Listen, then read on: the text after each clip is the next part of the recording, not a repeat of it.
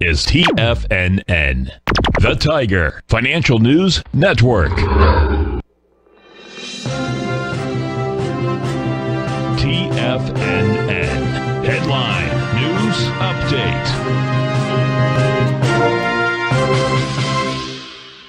Hi everyone, Basil Chapman on this Monday, March the 7th. And we're looking at the Dow down 366 points at 33,245. Said to subscribers on my opening call, we've got to watch that 33,200, 33,150 level because that was the January 24th low. 32,272 was the 24th of February low. This is really important. That arch pattern we're looking at is rolling over S&P right now. S&P, and this is after the Dow and the S&P had a fabulous reversal from the lows of the day.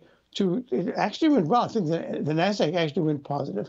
So the S&P is down 46 at 42.82, arching over. Couldn't get above the 9-period exponential moving average of 4339.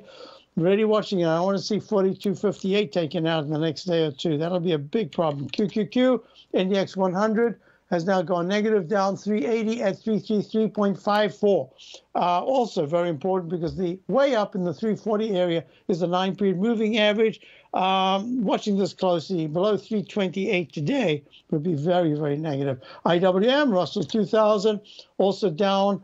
Oh, it's now only a penny at 198.64. It's been holding quite well. And that's the interesting thing. We've been looking at the Russell 2000 is holding pretty nicely, but not breaking up. It's just in this arch going to lowercase h to an M pattern. Gold made a huge move overnight, Sunday night. It went all the way to 2007. It's trading now at 1985, up 19. Crude oil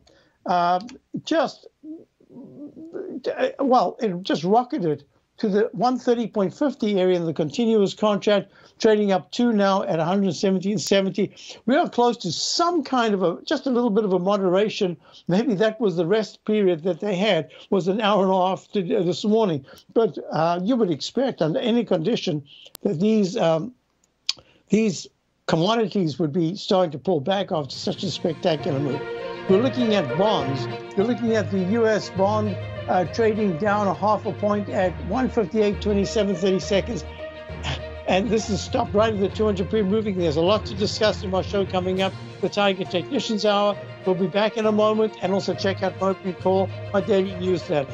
Wow, this comeback in gold is really important. There's so much to talk about. We won't even talk about the VIX.